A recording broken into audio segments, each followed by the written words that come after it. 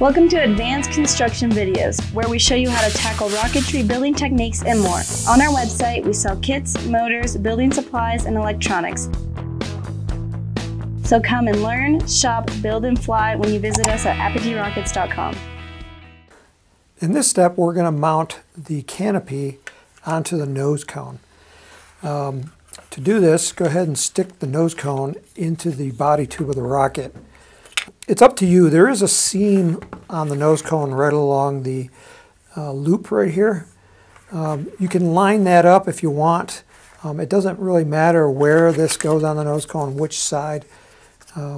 Just make sure you got the nose cone all the way in, and you want to butt this up against the back part of the canopy like this. And then make sure that the canopy is pointing, towards the tip. Then just hold it in place, and we're just going to tack glue it in place. That one's clogged. So let me switch to this one.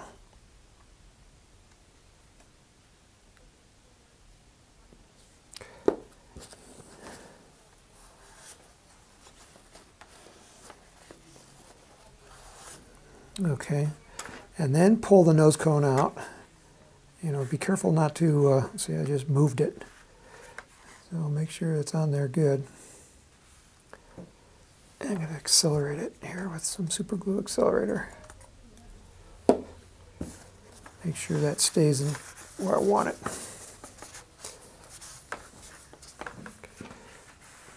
Okay, that's better. Now it's not moving around. And now, if my thin would work, I would go around the perimeter and lock it down. Don't put the nose cone back into the tube until you're absolutely certain that that super glue is hard. I've glued them in. Trust me, once they're glued in, they don't want to come out. So that's gluing on the nose cone. And basically at this point, the assembly of the rocket is just about done.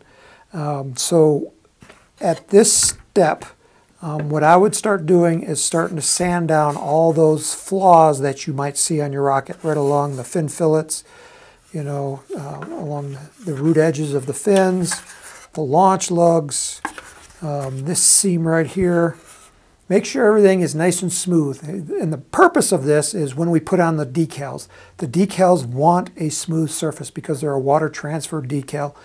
They stick better when the surface is smooth, so there's no ripples in it. And you also want to have a gloss finish, not a flat finish, a gloss finish.